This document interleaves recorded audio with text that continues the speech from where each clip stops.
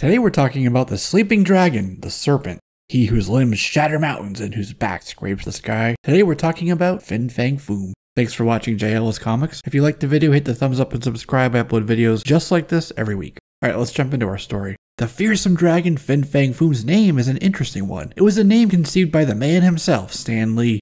Stan has said that he was watching an old musical comedy from West End and Broadway called Chu Chin Chow, a story based on Ali Baba and the 40 Thieves. And with Stan being a fan of alliteration, that name stuck with Stan. And from there, when conceptualizing his new dragon, he took the alliteration and meter and it led him to FIN FANG FOOM. And FIN FANG FOOM is not of this earth. He is, in fact, an extraterrestrial biological entity, 15 stories tall with massive wings and an indestructible body that can fly and spit fire and acid venom, spreading anger and wreaking havoc wherever he goes. A long time ago in a galaxy far, far away. Can I say that? Let's start over. The story starts ages ago on a planet called Kakara Nathara, sometimes referred to as Maklu-IV, in the 23rd declination of the Greater Magellanic Cloud in the Milky Way. The planet was full of glory and wonder, of perfect peace and fulfillment. But dragons, the Makluans, had conquered the planet with nothing left to conquer. They developed science and arts, and it was a peaceful and tranquil existence, but for some, utterly boring.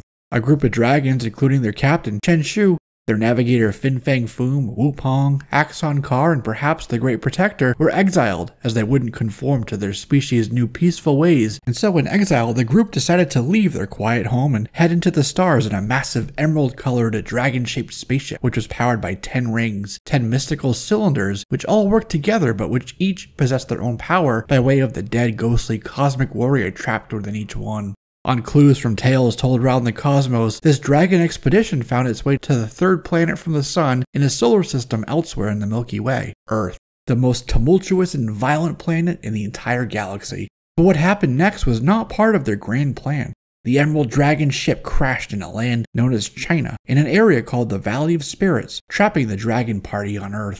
The Earthlings slew 6 of the dragons, including Axon Kar, contributing to the ancient legends of terrifying beasts that swam in the clouds and breathed fire from the heavens, mixing those legends with the true stories of actual dragons, like Shou-Lau the Undying, the dragon that gave Iron Fist his power. The Valley of Spirits then became the Valley of Dragons, a fearful region few dared tread. The remaining dragons discovered an ability to transmute, to shapeshift, and so they disguised themselves as Homo sapiens and intermingled with the humans. And as humans, they learned new ways to conquer and fight and to acquire. They learned war and power through money, and through these discoveries, they grew to like their new forms. FIN FANG FOOM, however, remained behind with the crashed ship. And there in the ruins of his ship, entombed in the mountainside, FIN FANG FOOM remained as he went into a state of hibernation and sleep. Later in time, FIN FANG FOOM awakened again in ancient Greece, where he ended up battling the mystical, multi-headed beast known as Hydra. And then again in later years, as he fought with dragons like Tic-Tac-Toe, Ki-Ka-Kon, and Lo Lin Lam. A Chinese Qing dynasty emperor wanted to build this massive home near FIN FANG FOOM's resting place and awaken the dragon who attacked the emperor and his men, but the sorcerer's brother, along with the 5 Weapon Society, were able to hold FIN FANG FOOM off from completely destroying them. FANG FOOM's first published appearance, Shan Luchao discovered an ancient manuscript, and he used it to awaken the mighty dragon from his slumber once more. Shan lived on an island called Formosa, also called Taiwan, and ruled by a Chinese nationalist government that was under threat of invasion from the Chinese communist government on China's mainland. Shan hatched a daring plan. He went to FIN FANG FOOM's cave and awakened the great beast, then taunted him, and then rode out on a horseback with the mighty dragon chasing him close behind. And Finn chased Chan right into the communist camp and completely destroyed it, then went back to his tomb in the mountainside where he was put back to sleep with mystical herbs. A man known as the Mandarin traveled to the Valley of Dragons, that area in China once called the Valley of Spirits, and there he discovered the colossal skeleton of Axon Kar, and there he took the 10 rings for himself, a set of artifacts capable of transporting a massive ship across the galaxy that he could also wear and wield from his arms. He had great power, but the spirits trapped in the rings began to influence the Mandarin's mind and clouded his memory, hoping to manipulate him into freeing the spirits from their captivity. Another time, Foom was trapped in the ice in Antarctica, and when he came out of the ice, he possessed a scientist studying global warming named Dr. Jerry Carpenter, and then took on the form of Dr. Carl Roberts.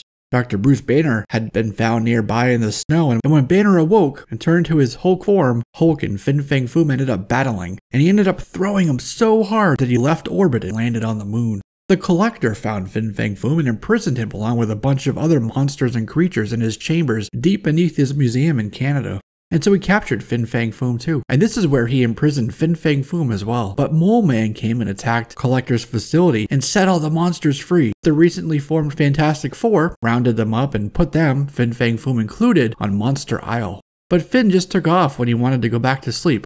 Me too, Foom. Me too. Been a long week. During those early Marvel days, in Foom's never-ending cycle of sleep and anger, the Fantastic Four teamed up with Sentry to fight with Foom. He was defeated though, and he went back to rest. Later, a scientist named Dr. Vault was able to again reawaken the dragon and control him to fight another colossal creature named It, the Living Colossus.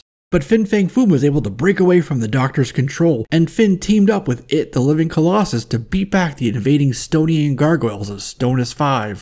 And again, after this, Fin Fang Foom went back to sleep.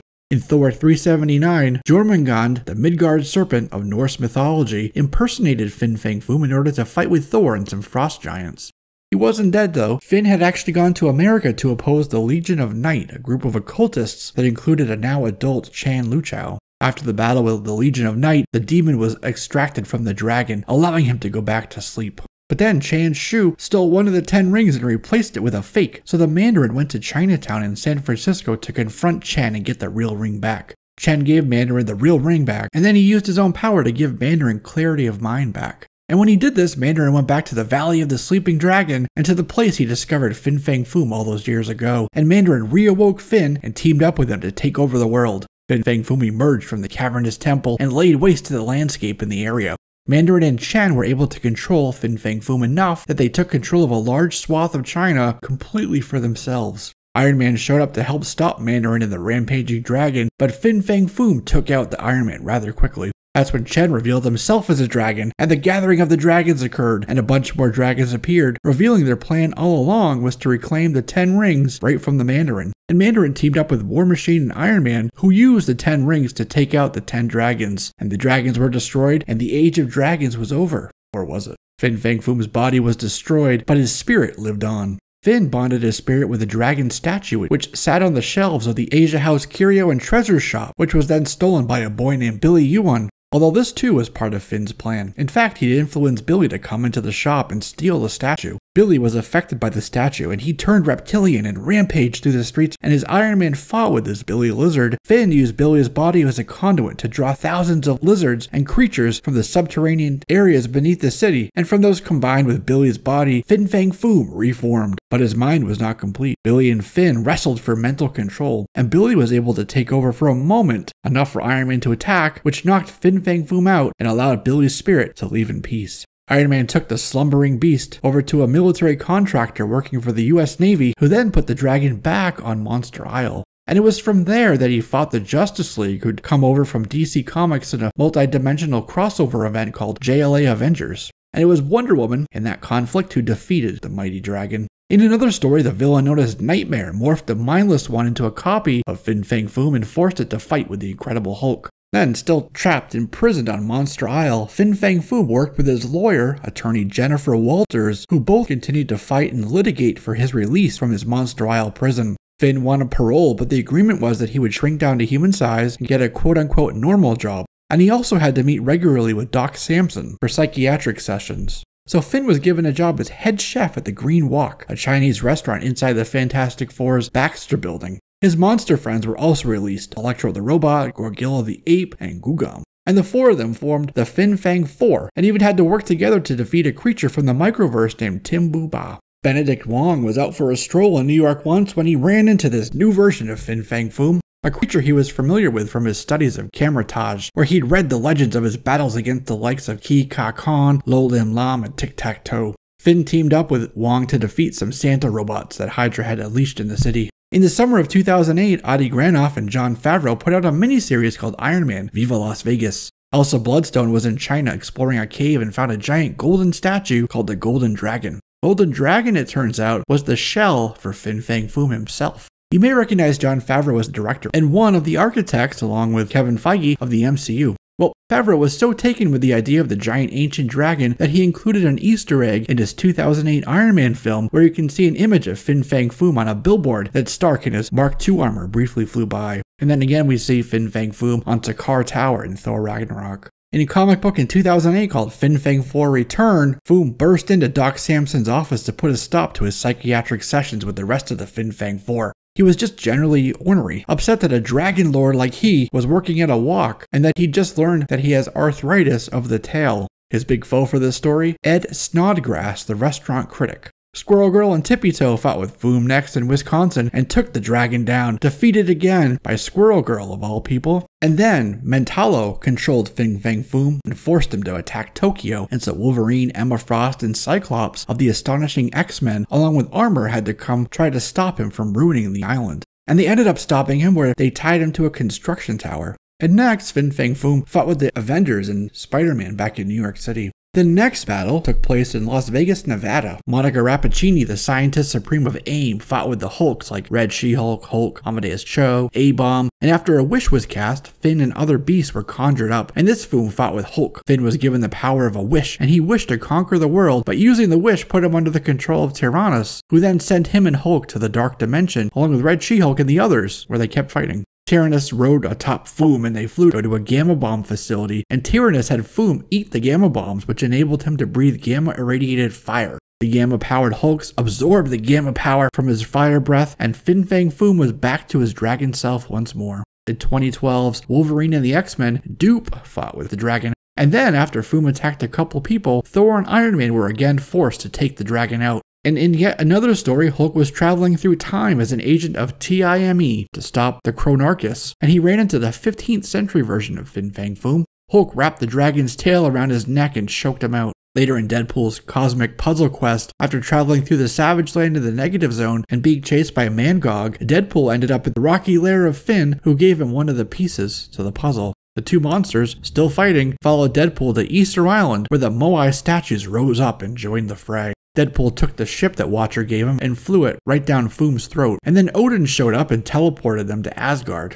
But right after this, a guy named John Eden, the Quiet Man, manipulated Fin Fang Foom into attacking New York City, and it was up to the Fantastic Four once again to stop him. They used a chemical agent to do just that. The FF turned the dragon over to the custody and the care of Sword. In a title called Avengers Child Life, Foom once again fought with the Avengers, and it took the entirety of Earth's mightiest to stop the dragon. It was at this point that Foom decided he wanted to go back to his home planet. First, he went to a planet where he knew there were Maklu-IV eggs buried. He wanted to grow them and hatch the eggs to create his own dragon army and take Maklu-IV back from the people who exiled him. In order to hatch the eggs, though, they needed to be covered in blood, and so Foom changed his name to Serpent and started capturing people and children, and even Terex the Tamer to dig out the buried eggs for him. And then Drax, the Destroyer, showed up, trying to track down the missing children that Foom had stolen, but Drax too was captured by Foom. And Finn decided to force his captives to fight, so he could use the blood spilled in the arena battles to bathe the eggs, which would allow them to hatch. But Drax, Terex, and the others broke free, and they fought with Fin Fang Foom. And then Finn flew through a portal to Maklu-IV with his eggs, with Drax right behind him.